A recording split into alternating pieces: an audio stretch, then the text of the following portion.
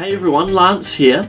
I wanted to make a really quick video as after the latest macOS High Sierra update that launched last week, 10.13.4, I stumbled across an article on the Apple support website relating to using an external graphics card on a Mac. So it's now no longer just a developer thing, there is some consumer level support for it as well. So I wanted to run through that article and go over some of the things that Apple is saying is supported and also some of the configurations that they're saying are supported. So let's get into that. I have also noticed that that update is very stable when you're using an external graphics card, and there are some really nice features implemented. So the article starts out stating what Apple says an external graphics card would benefit you for, and they state that professional applications, 3D gaming, VR content creation, and more. So obviously those first three things are the main things that people will be trying to use an external graphics processor on their Mac for. And Apple has also said that only Thunderbolt 3 equipped Macs are supported. So that being MacBook Pros that released from 2016 onwards, iMacs that released from 2017 and onwards, and of course the iMac Pro. This first lot of features I'm going to skip over relatively quickly as they are kind of a given if you're using an external graphics card with your Mac. Metal, OpenCL and OpenGL applications will be accelerated by this, and you'll be able to connect additional monitors beyond Apple's supported configuration on your Mac if you're connecting them to the card within the enclosure. You'll also be able to connect VR headsets to the graphics card within your eGPU enclosure, and with that beautiful Thunderbolt 3 technology, you'll be able to charge your Mac and connect your external graphics card with one single cable, which is very handy if you want to use it like a docking station when you get home. Now some of the other cool features are that you can use your Mac in closed clamshell mode, and it will only have your display that's connected to the external graphics card as the display. Now that is an awesome feature, as people that have been playing around with external graphics cards for a long time will know that that hasn't always worked, and previously you'd close the lid of the Mac and the display would still be outputting. Now it also says you can connect an external graphics card while a user is logged in. Now that is huge, because previously when you connected an external graphics card, or connected the enclosure I should say, it would ask you to log your user out and log back in to enable that GPU. Now I've tried it and it works flawlessly for me, which I think is awesome. There is also now a menu bar icon in the top right of your screen where you can click and eject your external graphics card, which would be the safest way to disconnect it, obviously. Now another thing that is awesome is that you can view GPU history, or activity levels I should say, via Activity Monitor on the Mac, and you can do that by going to Activity Monitor, then the window menu, and then choosing GPU history. One last interesting feature they've got listed here is that you can connect more than one eGPU using multiple Thunderbolt 3 ports on the Mac. There is a note here saying not to daisy chain these for best performance. Obviously there's going to be some throughput issues and some bottlenecking, but I'm trying to think of what possible use case you would use that in. All I can really think is if you're wanting to run a large number of displays, or maybe multiple VR headsets for testing. I'm not really too sure. I don't believe this would work in a gaming situation, as currently as it stands, applications need to be on the display that the graphics card is connected to get the benefits of the external graphics card. Apple has provided some supported eGPU configurations here, with the main note being that the enclosure you use needs to be able to provide enough power to charge the Mac, as well as provide power to the graphics card within the enclosure.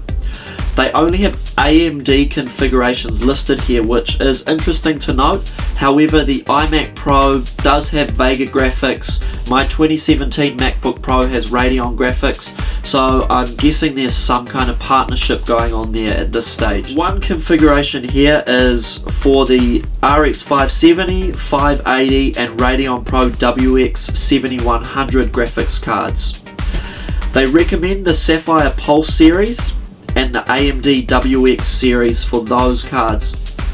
Now the chassis they recommend, Thunderbolt 3 chassis that they recommend, are the Otherworld Computing Mercury Helios FX, the Power Color Devil box, the Sapphire Gearbox, and the 3 Sonet eGFX breakaway boxes, the 350 watt, the 550 watt and the 650 watt. Something interesting to note is that my configuration works flawlessly and it doesn't fit into any of that. I've got a Gigabyte RX 580 card in there, and I've got the Mantis Venus eGPU enclosure. Not listed there, but it works flawlessly for me, so I don't think there'd be a terrible amount of problems if you were to run something slightly different from what they're recommending. The other configuration is the AMD Radeon RX Vega 56, and they recommend the Sapphire card for that too. Now there's kind of a trend here, I'm seeing Sapphire through the whole lot, and when the first keynote was announced, first keynote came out where they announced the support, their supported card was a Sapphire RX 580, so maybe there's another partnership there. Anyway, the Vega 56 supported graphics cards are the Sapphire Vega 56 and the XFS Vega 56. And the chassis they recommend are the Otherworld Computing Mercury Helios FX, the Power Color Devil box and the Sonet eGFX breakaway box 550 and 650. I'm guessing due to a higher power requirement in the RX series cards, or the RX 570 and 580 cards. And the last configuration Apple supports is the AMD Radeon RX Vega 64, Vega Frontier Edition Air and the Radeon Pro WX 9100. The cards they support are the Sapphire and XFX Vega 64, the AMD Frontier Edition Air Cooled and the AMD Radeon Pro WX 9100. And there's one single supported chassis for this, and that's the Sonet eGFX breakaway box 650 watt. There is also one Thunderbolt 3 all-in-one eGPU product that they support, and that's the Sonet Radeon RX 570 eGFX breakaway puck. Obviously there's going to be dozens of configurations that work outside of what Apple recommends, and they'll work just as Apple expects. But if you are new to this, or you're wary about things not working and you just want something that you know will work 100%, maybe one of those configurations is for you. Lastly, Apple has also said applications that will be supported by this will obviously benefit things that require a more powerful GPU to perform better. Obviously, that's the whole point of this, right? So not all applications will support it. And you'll also want to keep in mind that the application itself needs to have support for eGPU acceleration on the inbuilt display on the Mac. If it doesn't have that, then you will only see the benefits of the external graphics card on a display connected to that external graphics card. So a good example of that is if I was running Valley Benchmark to test, which I often do, it won't have any performance increase if it's on the internal display of the Mac just over my shoulder here. However, if I move the window onto this display here, the frames per second will jump pretty quickly as it will now be utilizing that external graphics card.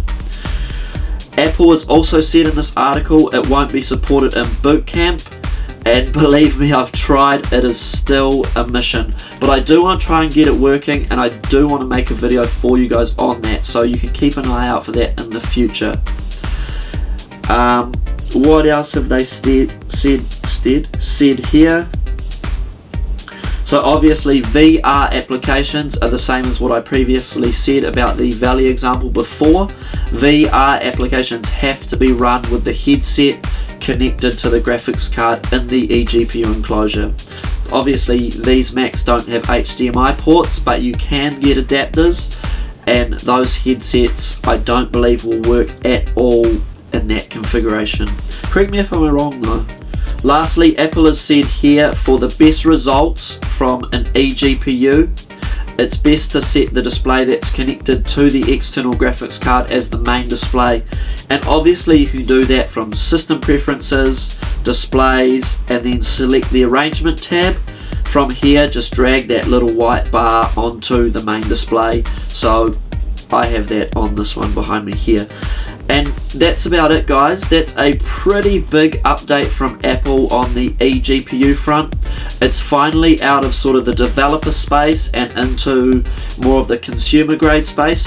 Obviously people will be wondering if there's any performance increase. Sadly there's not. I've rerun my benchmarks and there's zero performance increase over the previous version and previous developer versions. If you do want to see my benchmark results, I definitely recommend checking out one of my previous videos, which I'll put a link in the description below. But that's about all I wanted to cover. I apologize that it's basically just me sitting here talking to you, reading off my phone, but some really good stuff in there, and I'm pretty excited by this update from Apple, and you guys should be too if you're interested in eGPUs. But hey, I do thank you guys all a lot for watching. Check me out on Instagram and Twitter down below to see what I get up to away from the YouTube side of things. And hey, I'll see you in the next one. I almost forgot, don't forget to subscribe.